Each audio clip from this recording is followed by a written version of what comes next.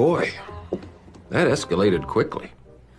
I mean, that really got out of hand fast. Something you just said is not consistent with what we were told last year. You're saying that... What the hell are you talking about?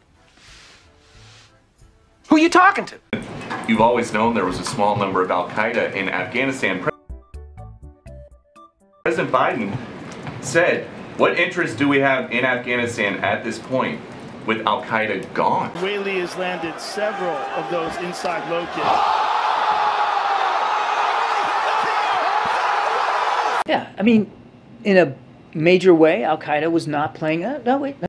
Lies, lies, and more lies. Holy Jesus. What is that? What the f*** is that? What's wrong with you, bro? What the heck? You tripping, bro. You tripping. Let me finish. They weren't playing a major role in... Lucky for you, my word don't mean squat. Ever.